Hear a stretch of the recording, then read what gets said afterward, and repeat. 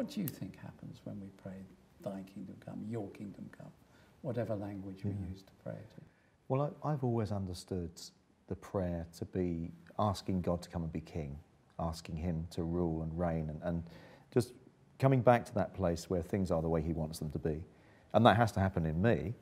I need that first and foremost. I need to be praying that for myself more than anything else. But I'd love to see it in others, because I know the joy that praying that prayer brings. When Jesus is at the centre of our lives, where God is truly king over us, things go, they're not always easy, but they go well. But I think there's that overflow as well. That kingdom of God is more than just the individual coming back into relationship with God, but it's God's transformation that he calls us to be part of as well. It's inside us and it's outside of us. Now, you see, I've been talking with various church leaders about this, and the common themes have been words like transformation within us and outside us, which is extraordinary. And that seems to imply to me that when we pray thy kingdom come, we are both inviting, requesting, seeking God to do something, but we're also making ourselves available to do something. Is that right? Or I think so. I think we're not crusaders where we think the world is wrong and we're going to change it. Absolutely. We start off by recognising that we need to be transformed ourselves. But when we experience grace, there's always an overflow. When we are loved, we love. When we're forgiven, we forgive. When we know we've received, we want to release. So there's always that sense in which, Lord, come and bring revival, but start with me. Yes, and then when you come, absolutely. that life that you give is going to overflow to others. And it's interesting too, you said, that it's setting things right. It's the rule of God, which when it's completed with the return of Christ is complete. Nothing will be wrong. But you and I, we both know in different ways within our own lives have experienced pain and difficulty and things that people look at and think, oh, that's difficult, that's really hard. How do you see when we pray thy kingdom come, is that a contradiction with what we're praying, or how do you see that working? That's a difficult question. Yeah, well, I think one of the things that we've always believed in New Wine is that the kingdom is already here, but it's coming.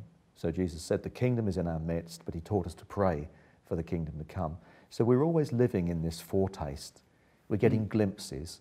And that means that as we are experiencing difficulty or pain or suffering, or living with people who haven't been fully healed physically or mentally or emotionally, that what we're seeing is we're seeing God breaking in.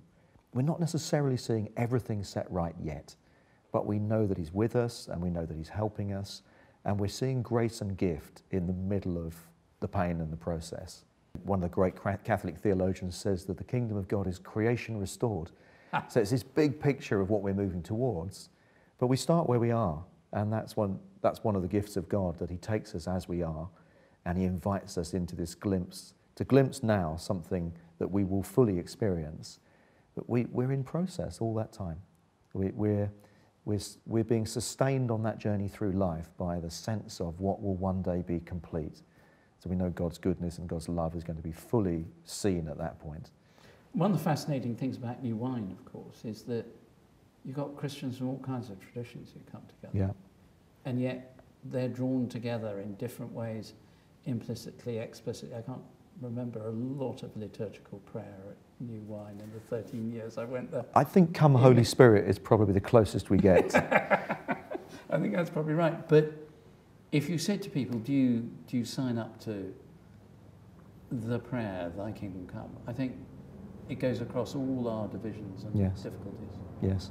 Which to me is a very beautiful thing when I hear it here in the chapel. And because we've got so many nationalities and churches here, we say pray in your mother tongue. So you get this babble of languages, but they're all praying, thy kingdom come. Yeah. And I think when the kingdom comes, we should expect it to come as well. We're not praying only for that future state, but we're praying for the inbreaking of the kingdom now.